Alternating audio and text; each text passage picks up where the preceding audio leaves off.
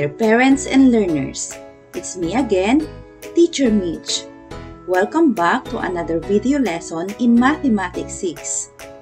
This lesson is for week 1 of the third quarter, which is about differentiating solid figures from plane figures.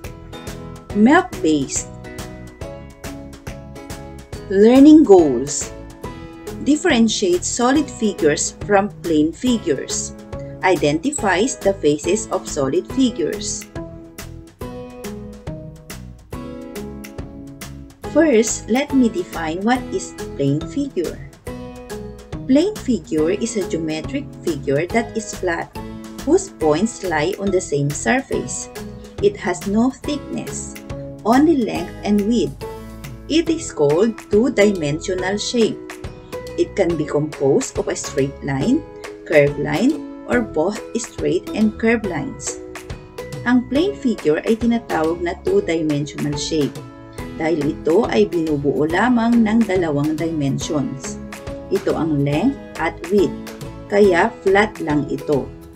Ang mga linyang nakapaligid sa plane figure ay maaaring straight line, curved line, o magkasamang straight at curved line.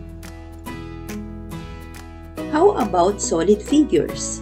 Solid figures are three-dimensional or 3D shape or space figure that have length, width, and height or depth. It is enclosed by plane figures or curved surfaces. Ang solid figures ay tinatawag na three-dimensional shape or space figure. Dahil ito ay may tatlong dimensions, ito ay ang length, haba, width, lapad, and height, taas, or depth, lalim. Ang solid figure ay enclosed o napapaligiran din ito ng plane figure or curved surfaces. Differences between plane figures and solid figures. Plane figures, two-dimensional shape. Solid figures, three-dimensional shape. Plane figures have length and width. Solid figures have length, width, and height. Plane figures are flat. Solid figures have thickness and depth. Parts of plane figures: side, vertex, and flat surface. Parts of solid figures: edge, vertex, face, flat or curve, lateral face, and base. Kinds of plane figures: square, rectangle, triangle, circle, quadrilateral, pentagon, hexagon, heptagon, octagon, nonagon, decagon, etc. Kinds of solid figures: cube, prism, pyramid, cylinder, cone, and sphere. Examples of plane figures and solid figures. Plane figures: paper, blanket, coin, slice of pizza, raffle ticket, flat screen TV, protractor. Solid figures: Rubik's Cube, balikbayan box, roof, drum, Mayun volcano, planet, ball. Now, let's have an exercises to check your understanding about the differences of plane figures from solid figures. Letter A. Write letter P if it is plane figure and S if it is solid figure. Figure 1. P. Figure 2. S. Figure 3. S. Figure 4. P. Figure 5. P. Figure 6. S. Figure 7. S. Figure 8. P.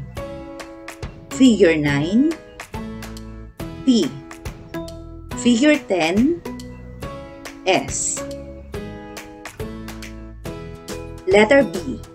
Write plane if it is plane figure, and write solid if it is solid figure. Number 1, dice. Solid. Number 2, floor tiles. Plain. Number 3, moon. Solid.